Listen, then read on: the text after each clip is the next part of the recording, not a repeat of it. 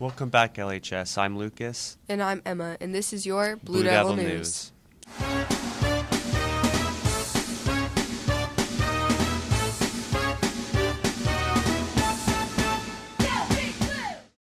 The library is now open again. This year's spring musical is Beauty and the Beast. Auditions are November 28th and 29th, the Monday and Tuesday after Thanksgiving break. Monday will be individual voice auditions. Students will choose one song from Beauty and the Beast and one musical theater piece of their choice to perform. Tuesday's auditions will be group choreography. Students will learn the dance at the audition. Callbacks will be Thursday, December 1st. HOSA is selling socks to raise money to provide a prosthetic leg to a child in need. The socks can be bought with cash at rooms C305 and C306, or you can order online. The LHS Canned Food Drive is underway and runs through this Friday, the 18th. The 3 classes with the most food collected will earn prizes. Each teacher is collecting food, and the winning teachers will choose one of their classes to receive the awards. Please do not donate any glass, expired food, or ramen noodles. FCA is putting together shoe boxes for children in need around the world. Teachers visit the link Ms. Tyler emailed out for more information.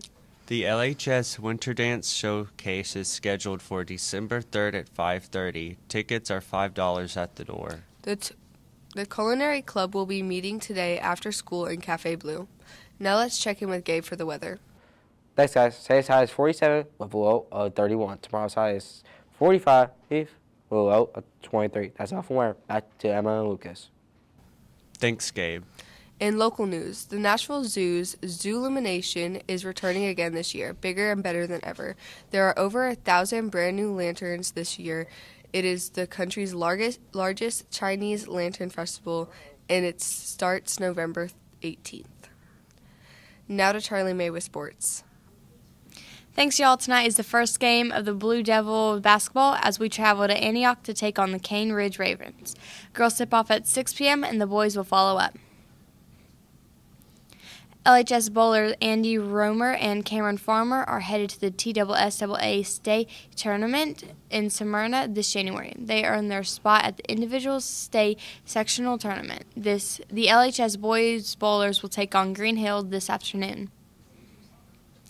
Last night on Monday Night Football, the Washington Commanders put an end to Philadelphia's winning streak, handing them a 32-21 loss. Philly is now 8-1 on the season, and Washington is 5-5. Cumberland University volleyball team won the Mid-South Conference Championship over the weekend. That's all I have for sports. Back to y'all.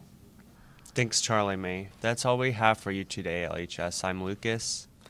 And I'm Emma, and this has been the news to you from the White and Blue.